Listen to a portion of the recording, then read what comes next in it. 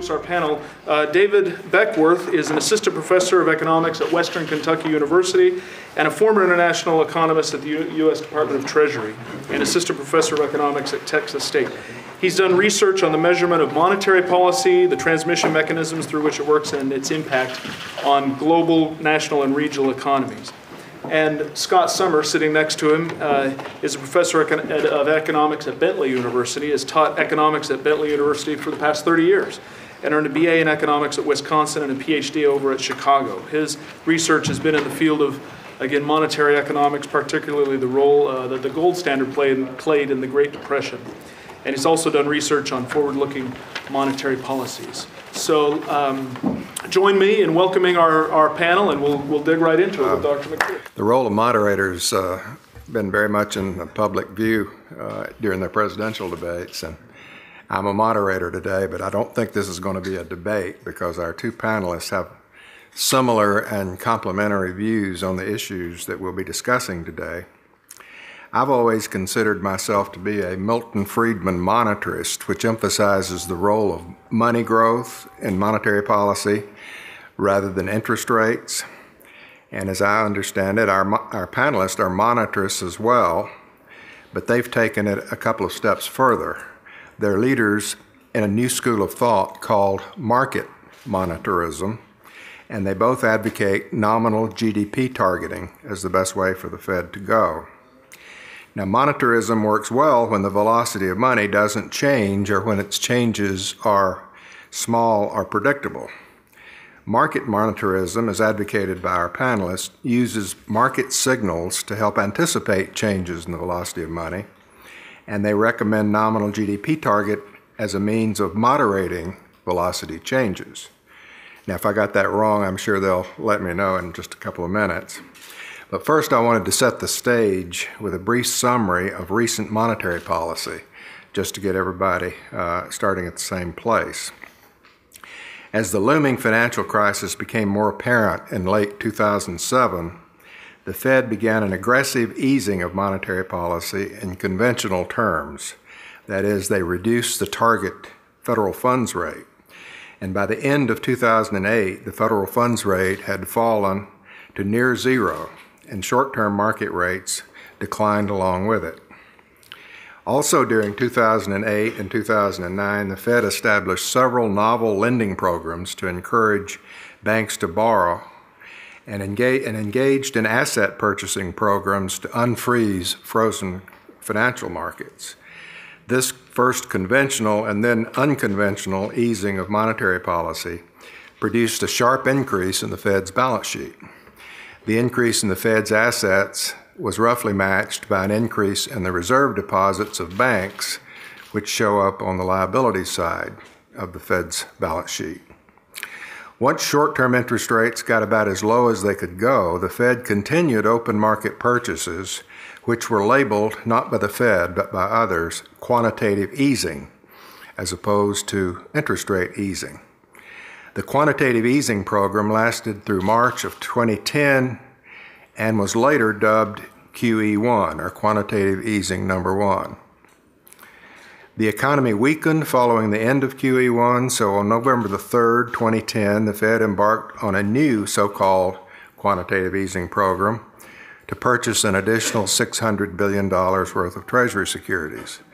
This second round of easing lasted through June of 2011 and was dubbed QE2.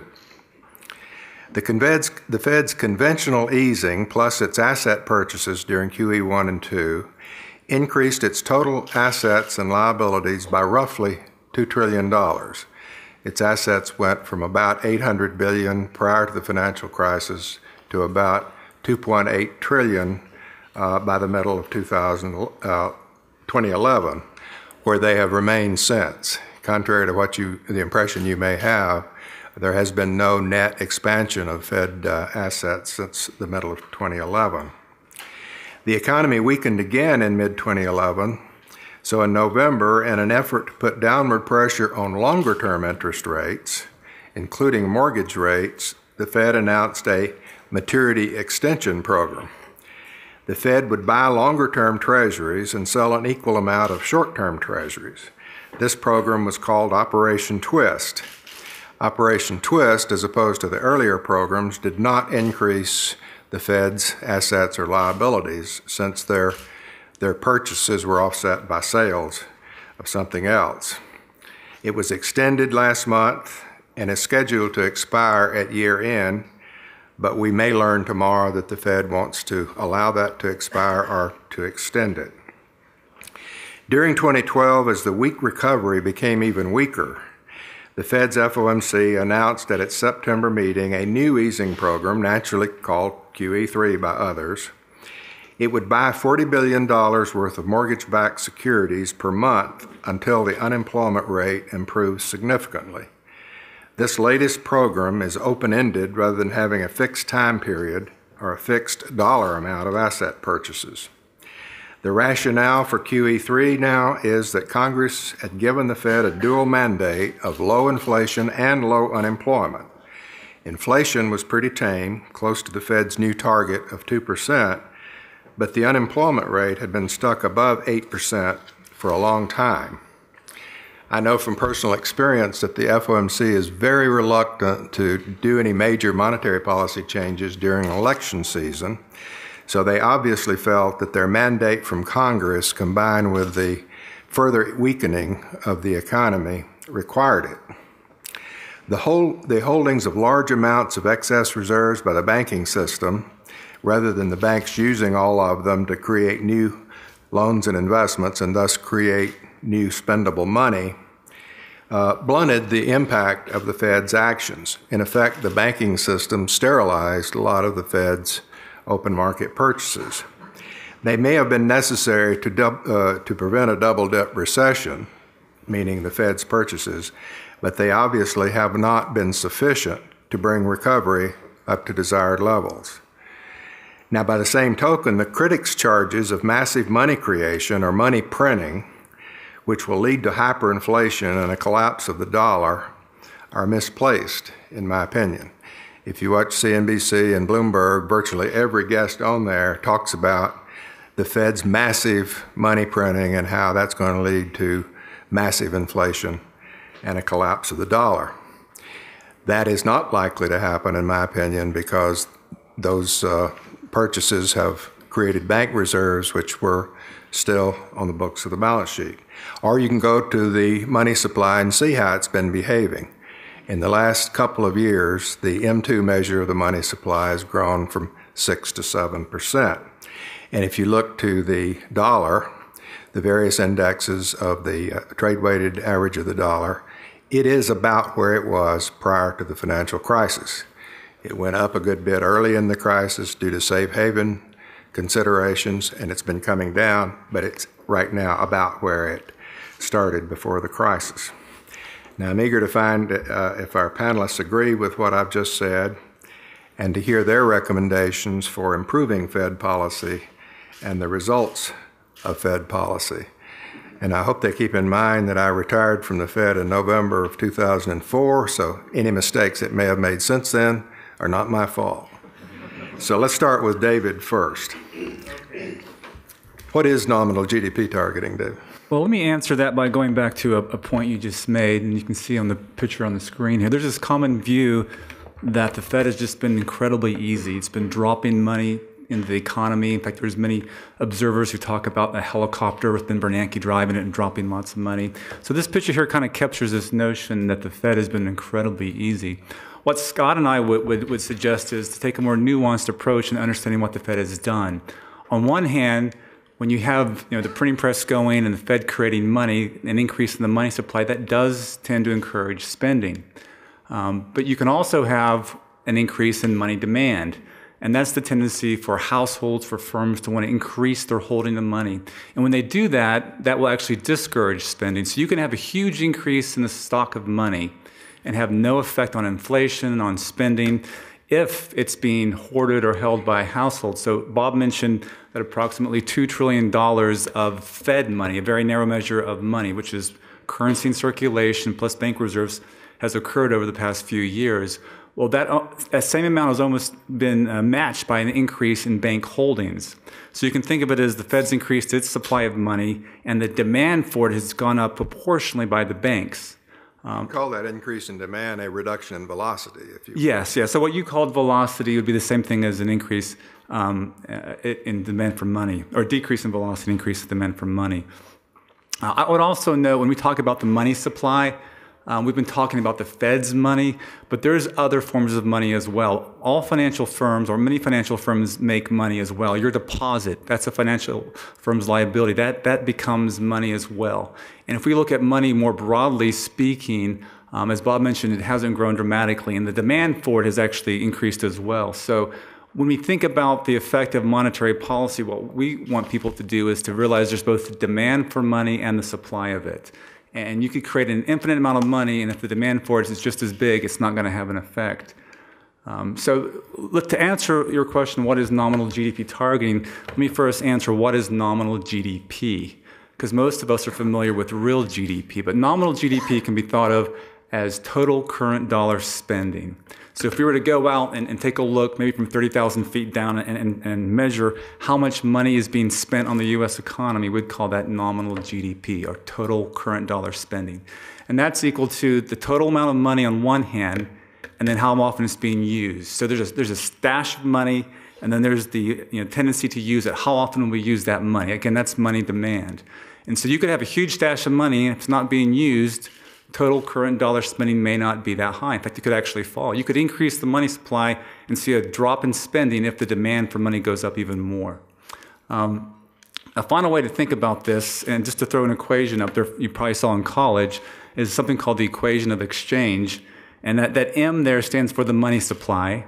V is velocity, so money supply times velocity, or money supply times money demand, should be equal to nominal GDP, which is equivalent to P, the price level, times real GDP, or the dollars spent on the goods and services produced in the economy. And what we're suggesting with nominal GDP targeting is the Fed should try to stabilize that M times V, or money supply times money demand. And we'll talk more about how they would exactly do that a little bit later. But our belief is that if the Fed did this, it would solve a lot of problems, and we would see a robust recovery going forward. Now, how would it work in practice? So on this next figure, you see a chart that shows total current dollar spending over time. So imagine the Fed is targeting nominal GDP, and it's growing at a steady pace.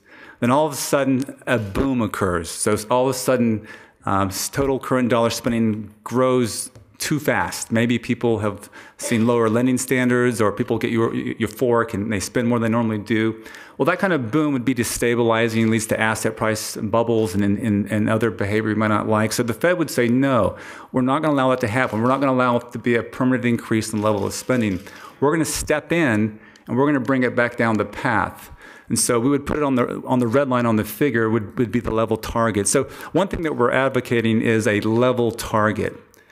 We're going through time, nominal GDP misses its target, the Fed has to make up for it in a subsequent period. It can't let bygones be bygones. It has to make up for past mistakes, both good and above and below the path. So with that said, this next figure illustrates more a development more like what we've seen recently. We're going through time, spending's traveling along, and then all of a sudden we have a drop or a bust in spending. And if you let that persist, it would look something like this. And this is destabilizing for a number of reasons. Let me just point out one now. If you've been traveling through time like we have 25 years or so prior to the Great Recession, we grew about 5%, nominal GDP did. And when you have stable nominal GDP growth, it creates stable nominal income growth, which is the same thing as saying stable current income growth. So imagine you're traveling through time. 25 years, you've had stable current income growth on average, and you're going to take out a 30-year mortgage. Well, you're probably going to base your forecast of what your income growth will be over the next 30 years based on what they were the previous 25 years. It's a good rule of thumb. So people take out these long-term mortgages, these long-term fixed debt contracts, and all of a sudden they hit a bust. suddenly they don't have the income they once thought they had, and suddenly that debt burden goes up. And that's one way to look at the current crisis. We had 25-year runs called the Great Moderation. Things went really well, and then we had this sudden, unexpected drop in current income growth. The Fed's job and under a nominal GDP target would be to correct that. The red line would show where nominal GDP would put it back on target. Okay, so with that said, what actually has happened? So this next chart shows the actual path of nominal GDP. And again, this starts in 95, but this is based off of a trend, off of history going back to the early 80s. The black line shows actual dollar amount of spending in the U.S. The blue line you see shows a trend based off of the 1983 to 2007 period. And that red line shows the Congressional Budget Office's estimate of where nominal GDP should be today. So the trend and the CBO's estimate is slightly different, but they both show a big gaping hole between where nominal GDP is and where it should be. So you can see around mid-2008, suddenly there's a huge drop in the level of total current dollar spending. And that was triggered by the financial crisis, right? It was triggered. We can get into the cause and effects here. I don't know if, Scott, if you want to chime in now and respond to that. Yeah, it actually works both ways, because the big decline in nominal GDP was basically, well, thank you, between June and December of 2008. Lehman Brothers failed roughly halfway through that period, and the worst part of the crisis followed Lehman Brothers failing. So a lot of us think that the causality actually went two ways. We all know about how the financial crisis contributed to the recession, but a lot of market monitors think that the big fall in nominal GDP between June and December 2008 really intensified the financial crisis. And that's why the estimates of financial losses were much, much larger at the end of that drop in nominal GDP than, say, in mid-2008. Even though in mid-2008 we already knew about the subprime problems, but that big drop in nominal GDP made the debt crisis spread much deeper in the economy. Just a few more things. So again, we know that nominal GDP is a product of the money supply and the demand for money, or velocity. So what actually happened to money? Here's a graph that shows two measures of money, M2 and M4. And don't worry about the divisio. The divisio is just a way of indexing money, so it's scaled appropriately. But M2 measure, which Bob talked about earlier, has been relatively stable. But M4 is a measure of money that's broader than just M2. M2 measures what I would call retail money assets, assets that we use as money, checking account, currency, money market mutual funds. But there's also institutional investors who need money, pension funds, life insurance companies, big mutual funds. And the assets they use as money is broader than what we do. And that broader measure of money, M4, shows a sharp decline about the time nominal GDP goes down. So we have both. Well, in this picture, we see a decline in the stock of money. And I'm also going to show you this next slide, which suggests that the demand for money also went up, at least from the household's perspective. In this figure here, there's a couple of lines we've got to assess. The blue line shows the share of households' assets that are liquid. So think of the assets that you own as an individual, and what percent of those are liquid. There would be money, again, checking accounts, if you own some treasuries, but highly liquid assets that you would turn to in times of uncertainty. So if you don't know what's going to happen in the future, if you don't know if you're going to hold your job, you would go and hold on to highly liquid assets. There'd be a shift into that. And this shows them as a percent of the total household budget.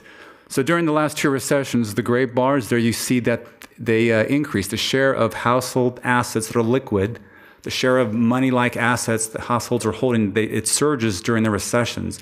And along with that goes the unemployment rate. And this doesn't prove causality, but it does suggest that when people are uncertain, their demand for money and money-like assets increase. And so we both had a decline in terms of money, broadly measured, as well as an increase in the demand for it. And the two kind of fed into each other as well. So we've had a decline in nominal GDP.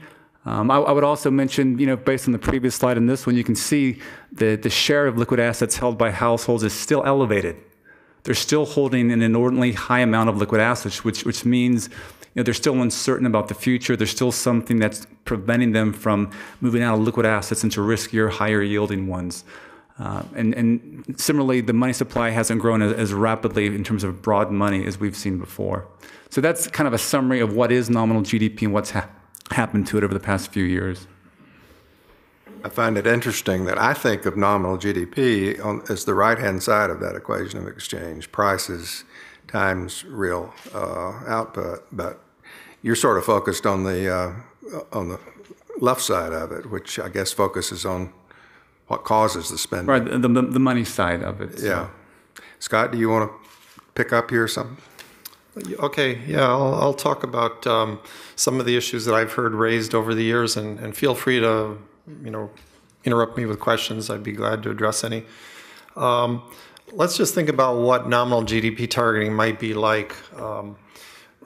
We've averaged about 3% real growth over the last, say, 100 years. And basically, the optimists think we're going to keep growing at about 3%, and the pessimists think we're only going to grow about 2% going forward because of various problems with our economy. So that's sort of the range of estimates you get, 2 to 3% real growth. Now, nominal GDP growth is inflation rate plus the real growth rate. So during the Great Moderation, we had about 2% inflation, about 3% real growth for a total of 5%. Okay? And basically, in the long run, all the Fed can do is control that total, the sum. It can't control the breakdown between those two components.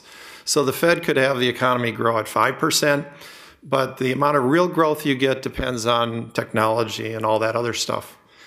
So one way to think about it is if we're going to grow somewhere around 2 to 3% real terms over the next few decades, you could set a nominal GDP target, say, at 4.5%. And basically, that's going to get you somewhere between 1.5% and 2.5% inflation long term. We don't know exactly, but something in the ballpark of 1.5% to 2.5%, which is close to the inflation rate we had in the Great Moderation. Now, the reason I raise this is a lot of people, I think, are a little bit frightened of the fact that if we move to nominal GDP targeting, we're moving away from what we've been doing, which has been sort of a flexible inflation target. And so a lot of the questions I get are, well, what happens to inflation then if we move in this direction? Couldn't inflation go crazy up or down? And of course, anything is technically possible, but when you start to think about what's plausible in terms of long-term real growth rates for the economy, it's really very unlikely that inflation long-term would average much different than around 2%, a little bit above or below. Then the second question is, well, what if there's short-term fluctuations? Couldn't you have a year where you had 0 real growth and 4.5% or 5% inflation? Yes, you could, but then you have to think about why is that happening? That kind of outcome, which could occur under any sort of targeting regime, would reflect a really negative supply shock hitting the economy if you had no real growth and pretty high inflation. And the fact of the matter is, monetary policy just can't do much about supply shocks. So Americans are going to take a hit to their living standards, whether you do inflation targeting or nominal GDP targeting when there's a supply shock. But in fact, it's even worse, because if you do inflation targeting during a supply shock, the hit to living standards will actually be greater for sort of subtle reasons. And here's why.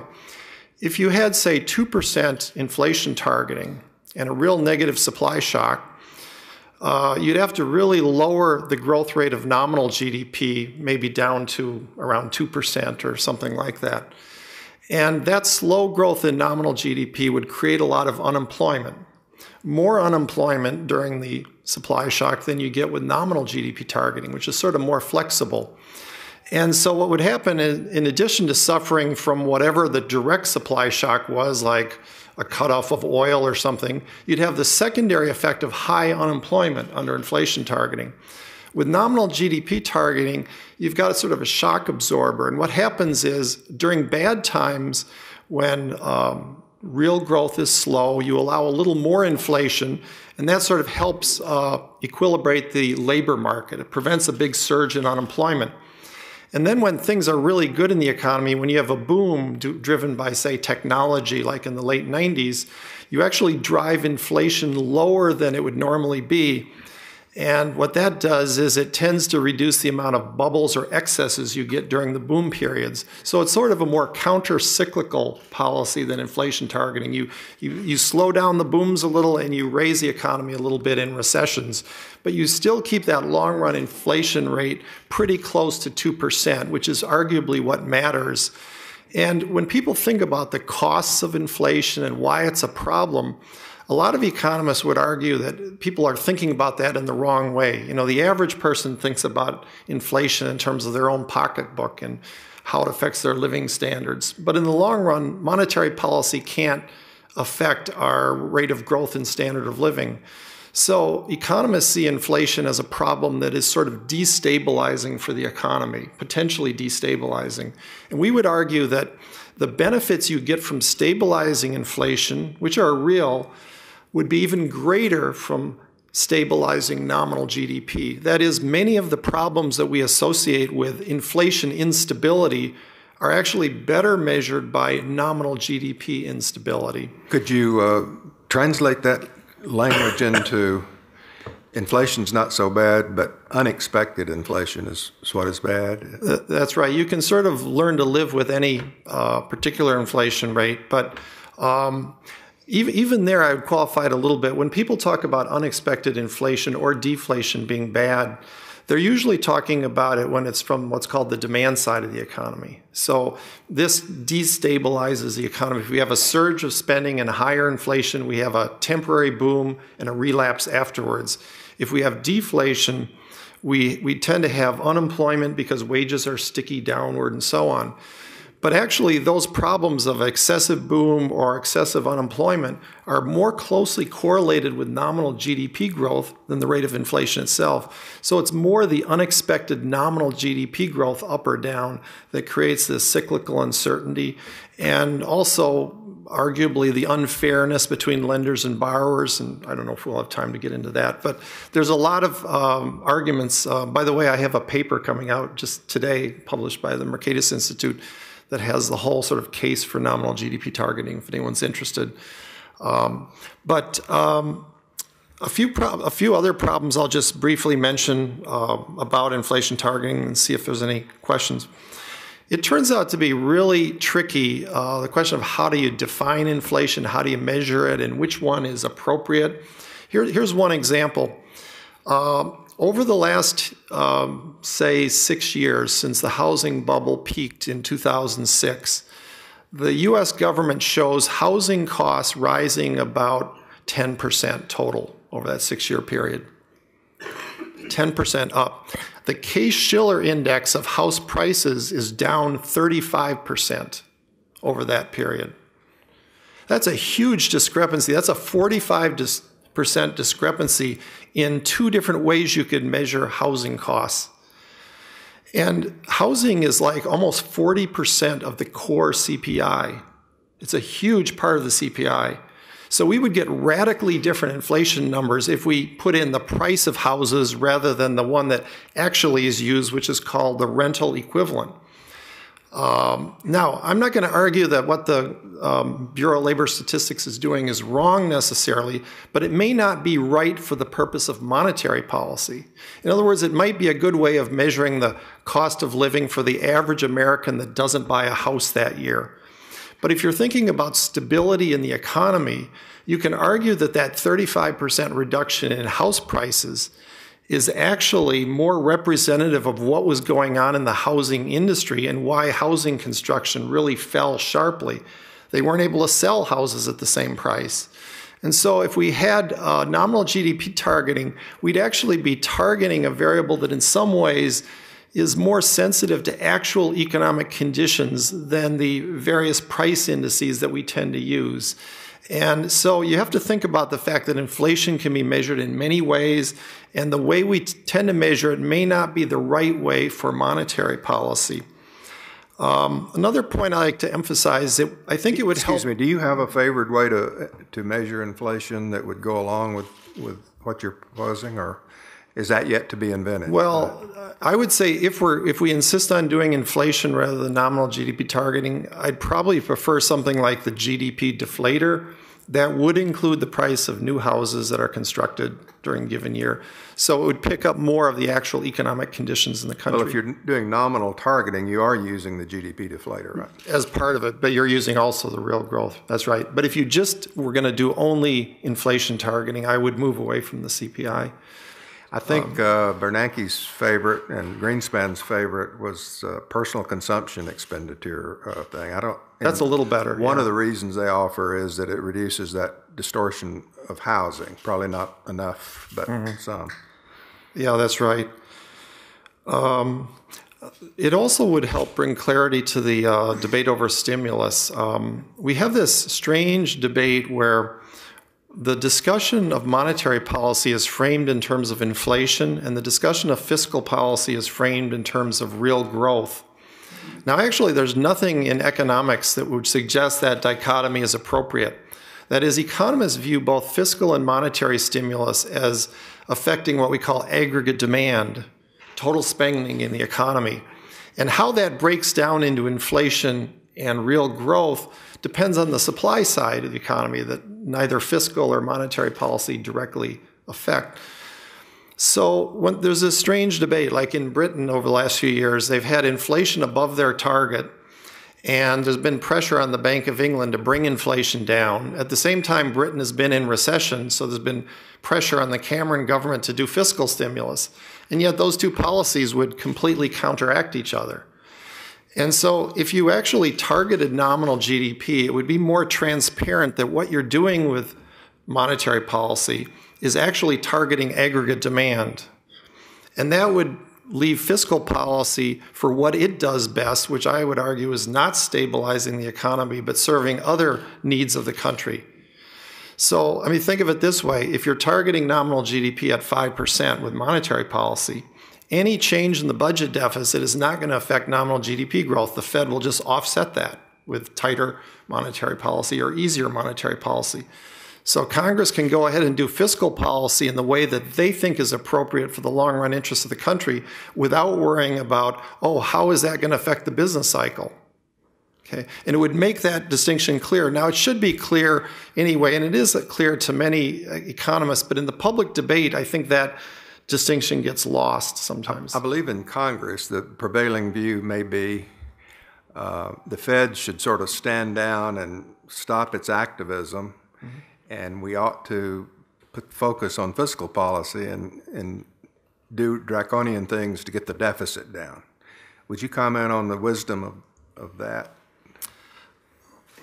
Well, I sort of half agree. I think it's desirable to get the deficit down, but if the Fed were to stand off when that happened, it could push us back into recession. So what I would rather is the Fed sort of target, say, nominal growth at, whatever, say 5%, so that when the Congress does that deficit reduction, it doesn't reduce aggregate demand and put us into a double dip recession like we had in 1937 in the Great Depression. I believe I read something in one of your works that suggests that you believe that monetary policy is a lot more powerful than fiscal policy. Is that right?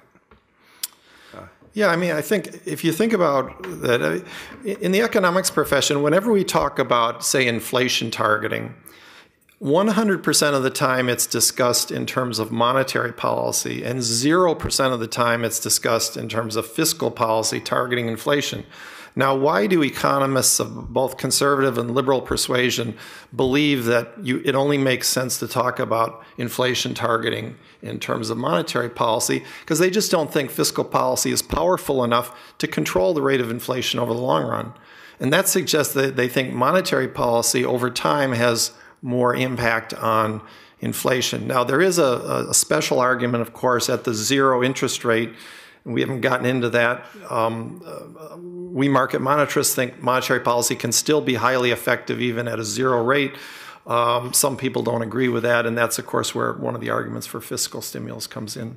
Let me take that question and frame it in a different way. If the Fed had been following a nominal GDP target, credibly, it was believed, then what happened in 2008, 2009, we believe would have been avoided largely. There may have been some downturn, but been much milder. Had that been the case, then you wouldn't have had a big call for fiscal policy. You wouldn't have had the big deficit plans, even TARP, all of those programs, there simply wouldn't be an argument for them if nominal GDP targeting had kept total spending on track. I mean, same thing if you go back to the early 1930s. Between 1929 and 1933, the U.S. dollar spending economy fell in half. The dollar-sized economy fell 50%. And, standard view and the view we take is the Fed didn't necessarily cause that, but they allowed the economy to go over the cliff. Had the Fed been more active and had a nominal GDP target, it would have kept current dollar spending going, and it would have, changed the debate about a lot of things in the 1930s, in the New Deal, fiscal policy. So the Fed's failures opens doors for other policies to come into play. Yes. A couple questions, if I could. One is just mechanically how this would work with the Fed. Would they base what they want to target inflation on based on 12 months ahead, what they expect growth to be? 24 months, would there be any trailing indicators? It would be forward-looking. I'll let Scott answer that because he has a specific idea. Well, my preference would be for the Fed to actually set up and subsidize trading in a nominal GDP futures market so that we have a market read on where nominal GDP is expected to go. I don't expect that to happen in the near future. So in the absence of that, I guess the best you could do is have the Fed researchers, and there's a lot of them there, work with their models, look at market indicators, and come up with the best estimate of where they think nominal GDP growth would go under various policy settings. It's probably easiest to explain this when we're not at zero rates. So imagine we're at positive interest rates. So you could have a conditional forecast of nominal growth at 1, 2, 3, 4% interest rates. And then once the staff prepares these conditional forecasts, all the board has to do is say, oh, well, we want 5% nominal GDP growth, so we'll pick the interest rate that the board thinks is most likely to deliver that. That the researchers think is most likely to. Now at zero rates, it becomes trickier. You might do conditional forecasts based on different amounts of QE. Larger amounts of QE would presumably lead to higher nominal GDP growth forecasts. But that gets into a lot of complexities with the level targeting we discussed earlier. But essentially the idea, here's the metaphor I like, it's called targeting the forecast. And the metaphor I like is if you imagine a captain is steering an ocean liner and you casually converse with him and he says, well, we expect to end up in Boston in about 2 days. And you say, but aren't we headed to New York? And the captain says, well, we were, but given wind and current conditions, it was blowing us off course, and we now expect to make landfall in Boston. I would ask the captain, well, why haven't you adjusted the steering so that the port that you expect to end up in is the one that you want to end up, the goal, so to speak? And believe it or not, most central banks around the world are like that captain that is perfectly content to be blown off course. That is, most central banks will give you a forecast for economic growth in nominal terms that's different from where they'd like it to be. That raises the question, well, why don't they adjust policy until the forecast nominal growth in the economy is equal to the goal of nominal growth? You make those identical, essentially. It makes obvious sense if you're thinking about steering a ship, and usually monetary policy does do roughly that, and certainly in your period of the Fed, I think it did work roughly that way. But at the zero bound, central banks become very cautious. They're not willing to do highly aggressive moves. So the central banks end up doing less than they actually expect would be needed to get the growth they want, and they sort of cross their fingers and hope that things go better than they actually expect on average. And at least that's my perspective. I do remember you'd try to get the money supply to grow a certain percentage over time, and you'd overshoot it or undershoot it, and you just go back to the desired percentage, and there'd be no real thought to overdoing it one way or the other to make up for the past mistakes. David, could you put the equation of exchange? Focusing on the bottom, on the right side, where the P is the price level and Y is real income. A couple of meetings ago, the FOMC formally adopted a price target of 2%. That's something Bernanke had been wanting to do for a long time, but they finally did it. So now they've got a 2% target for P, and they think that real income is growing too slowly because it's not growing fast enough to bring the unemployment rate down. Couldn't you say they've got an implicit target for Y of 3 or 4%? And if you put those two things together, in a way, isn't that nominal GDP targeting? It does it component by component, but you can add them up and get what you're referring to as the nominal GDP. The biggest difference would be when you get into level targeting. If you go off course, we're much more off course on the nominal GDP track than on the price level track. So that's then where the rubber hits the road about what are they going to do in that situation. Seems like in the short run you'd be indifferent between 4% inflation and 1% growth, or 2 and 3, or 3 and 2. You would be indifferent. Is that politically possible? I mean, if you've got a situation where you've got very low growth and very high inflation, if the nominal GDP target is on track, you'd say stay the course, right? Mm-hmm. How do you fend off these guys' bosses? Well, I think, kind of going back to this gentleman's original question, part of implementing this is to clearly set expectations and to shift focus away from an inflation target and a real growth target, focus on one term. So, how will you implement it? Well, part of it is a premise that we have the importance of expectations. If you can convince the public that their total dollar incomes, firms, the total dollar sales will be growing at on average a steady pace, I mean, the public effectively does the monetary policy. Like right now, I mentioned, I showed the slides that households are holding a large share of liquid assets. I mean, we want households to kind of lose some of that panic, that uncertainty, and switch into higher yielding yet riskier assets, and that kind of help with kickstart the economy, portfolio rebalancing. So just setting an explicit target itself, we want 5% growth, we want to return it to trend, would kind of catalyze the private sector. I mean, this policy actually minimizes the Fed's intervention in a sense, in that it creates expectations for the private sector to do much of the adjustment. And with Scott's proposal for a futures target, even more so. I'd like to follow up on that question. I think a good example of something close to what you're talking about is actually 2008. We had an adverse supply shock with really soaring oil prices in the middle of the year. Growth slowed sharply and inflation rose. So it was probably not too far from those numbers of 1% real growth, 4% inflation.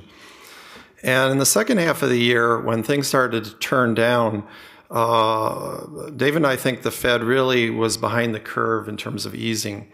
A real critical decision occurred in the meeting 2 days after Lehman Brothers failed. At that time, the Fed funds interest rate was 2%. This is in September 2008. And we now know that nominal GDP was already falling very rapidly at that time. The Fed had a meeting and decided not to cut rates 2 days after Lehman failed. Why not? They said in their statement, well, we see equal risks of recession and inflation. Well, it's clear why they saw a risk of recession, but what about the risk of inflation? They were essentially looking backwards. They were looking at the inflation over the last 12 months, which had been higher than they would have liked, because partly due to the surging oil prices. And they weren't looking forward. But if you looked at the bond market indicators of inflation expectations, what's called the TIPS spread, it was showing inflation expectations of only 1.2% over the next 5 years. That's actually below the Fed's target. So under a forward-looking procedure of sort of targeting the forecast, the Fed would have eased for two reasons: fear of recession and inflation actually likely be below their target. But they were spooked by the high inflation, which was politically unpopular, into not doing more monetary stimulus. And as a result, we had a deeper than necessary recession. I think you just have to roll with the punches. If the inflation is coming from a supply shock, like an oil price surge, you're going to get temporarily higher inflation and lower real growth. But it's better to ride that out. And generally, core inflation won't move very much in that situation. But if you try to stamp down on that high inflation at a time the economy is already weak, you really risk spiraling into a much deeper downturn. And that's, of course, what happened in late 2008. Now, you can say hindsight is 20/20, but again, the markets This is where the term market monetarism comes in. The markets were indicating that the Fed was likely to undershoot their inflation target substantially over the next 5 years. And guess what? It turned out the markets were right. I mentioned 1.2%. Inflation has actually been about 1.4 or 5% since mid-2008, the headline CPI. It's been below the Fed's 2% target. So the markets, they're not perfect in forecasting, but they were looking ahead, and the Fed, I think, was looking backwards at that point and simply was reacting too much to inflation from oil prices they couldn't do much about. Yeah. Let me I just don't disagree with any of that, but ironically, people were yelling that the Fed was being too easy. I know. right. This figure here is the point Scott was making. It shows the expected average inflation rate over the next 5 years from the Treasury market, from the break-even inflation. And you can see prior to Lehman, it was going down. I have up there passive mild tightening. This is an idea that Scott and I shared, that the Fed doesn't have to consciously tighten policy for policy to tighten. By failing to act, it effectively does tighten. The bond market was screaming, we're headed over a cliff, we're headed over a cliff. And they were lowering their forecast for inflation. Why do you lower your forecast for inflation? You think there's going to be a slowdown. You think things are going to get worse. And the Fed was effectively driving the car, looking in the rearview mirror at the headline CPI and commodity prices last month. They weren't looking forward. The market was screaming, look forward, we're headed over a cliff. And the Fed effectively was looking in the rearview mirror. We've got another cliff coming at January 1st. What are the implications of what the Fed ought to be doing about that, if any? Well, I would argue that one of the advantages of level targeting is that we have the graph where you say go down and come back to the trend line, or go up and come back to the trend line. But that also overlooks the fact that it makes those deviations smaller in the first place. And that's because a lot of recent research in economics suggests that current aggregate demand or current spending in the economy is strongly influenced by expectations of the future. So if during that period, say in late 2008, there was confidence that any decline would be offset and we'd come back to the trend line within a few years, investment would have held up better because firms would have had confidence that any downturn would be short-lived. But instead, firms correctly saw that it was going to be a deep and long-lasting recession, and so investment fell very, very sharply. It's sort of like the analogy I'd use is the way commodity markets work. The price of gold or oil or something like that today is very strongly influenced by what people think it'll be worth 2 or 3 years down the road. And the same is true of aggregate demand. If you have a policy to quickly return to the trend line, that will keep it from falling so sharply in the first place initially or rising too high because people out in the markets, firms, investors will expect the Fed to bring it back to that trend line. So I believe that with the fiscal cliff coming up, if we had a level targeting regime where we promised to make up for any shortfall, the effect of the fiscal cliff on real GDP would be much smaller than under current policy where there's no promise to make up for any shortfall caused by a fiscal cliff. Yes. How does this work in extreme circumstances? Say you're targeting 5% in GDP. I think there was a 12-month period in 2008 where the economy contracted 5 or 6%, if I'm not mistaken. Do you want inflation at that point of 10 or 11%? And similarly, occasionally growth will go above 5%. Do you want deflation at times like that, if that's forecast? It just won't happen. There's no macro model where you could get 5% fall in real GDP and 11% inflation from essentially a demand-side problem, which is what the financial crisis was. I'm not saying it's impossible. Obviously, if there was a catastrophic supply-side problem for the U.S. economy, that could happen. But if it's something on the demand side, and the basic problem was demand in this recession, ask yourself, how could firms be raising prices 10% in such a weak economy? And we know wages are sticky. So wages are going to be chugging along at they're probably 3% at that time. So if firms were raising their price 10%, profit margins would have been soaring in that condition, which is inconsistent with the assumption of real GDP falling. So the interesting thing about your example, though, is that sort of thought experiment, I think, helps people understand why real GDP would be more stable in the first place with nominal GDP targeting. It would be very unlikely to see that sort of pattern occur in the first place Again, unless it was a supply shock, and the Fed can't do anything about supply shocks. But if it's something coming from the demand side of the economy, you're just not going to have plunging real output and soaring inflation at the same time. We just don't see that. Any other questions from the audience? Well, Bob, I'm going to bring up one other point that we haven't touched on, and that's the idea that nominal GDP targeting would actually help savers. And one of the complaints you hear now is that the interest rates are really low, savers are being harmed, even banks, financial firms have small profit margins because interest rate spreads are really, really low. And often the low rates are attributed to the Fed. It's all the Fed's fault. The Fed has pushed rates so low, it's harming the economy. The way we look at it is that the rates are low because the economy is in a slump. And the Fed may have done some small change on the margin, but most of the decline in interest rates has come from the economy being weak. And a nominal GDP target would change that. It would restore robust growth, and the demand for credit would go up. So imagine if everyone believed the economy was going to grow, if firms believed the economy was going to grow, they would start issuing more bonds, there'd be more demand for credit. It'd increase the price of credit, interest rates. So we look at this differently. I mean, let me show you a picture here that highlights this. This shows the relationship between the one-year forecast of nominal GDP. This comes from the professional survey of forecasters from Philadelphia Fed. The relationship between a one-year head forecast of nominal GDP and interest rates is positively related. So if we expect higher growth, we would expect rates to go up.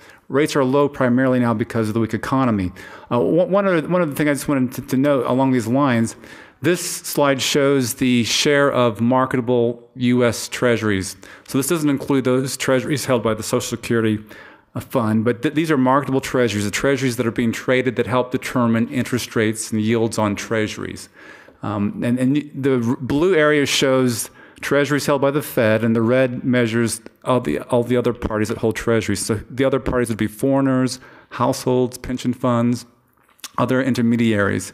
And as you can see, most of the treasuries are held outside the Fed. Now, the Fed is the single largest holder, but what's striking about that figure, at least to me, is the biggest run-up in government debt we've seen ever, and it was readily bought up by entities outside the Fed. So if you want to blame anyone for low rates, blame you and me and our banks and our pension funds. They're buying up the debt.